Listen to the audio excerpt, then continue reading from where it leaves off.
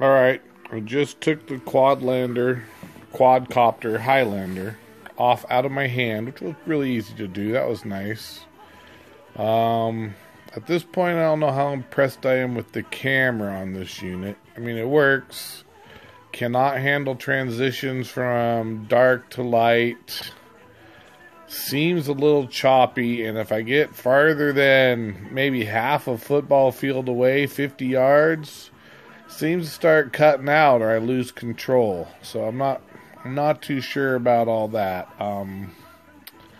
Easy to fly. I like the quadcopter Highlander because it is a great first learn how to fly quadcopter. That's all I have to say. Look, it's pretty high up in the air there. I'm way up there, but you can't really see. Look at the transitions are really bad from day to night.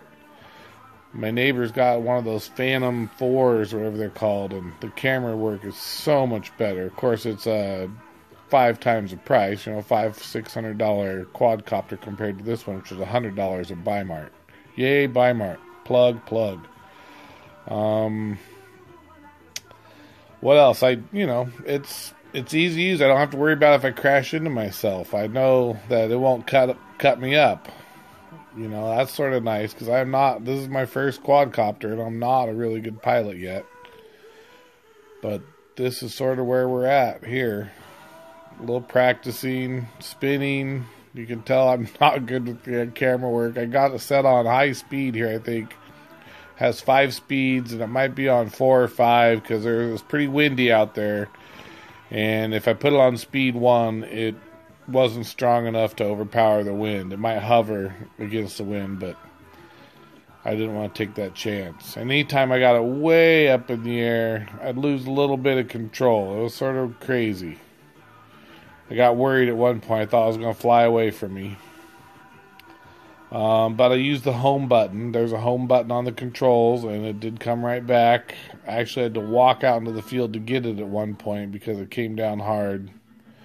It was 21 degrees out during this filming, and it lasted about 7 minutes. The battery pack, 7 minutes with Wi-Fi and camera work going. So that wasn't too bad for me. 7 minutes in 21 degrees for this cheap little quadcopter. Perfect.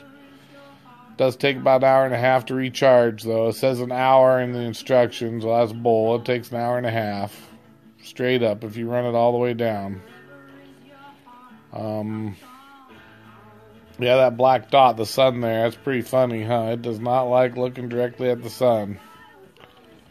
Just overwhelmed the camera. But as you can see, I got a nice big field to practice in right here next to a school. Made it fun for me. Hopefully this video will help you learn something.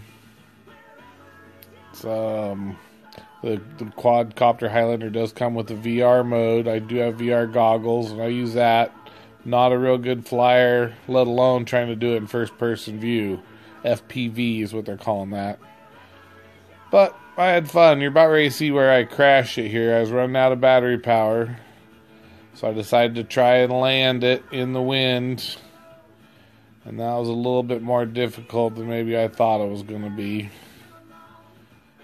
But I think I could have done it if I would have not been so eager to land it before my battery power ran out because the lights were blinking. Oh, help me. There it is. Goodbye.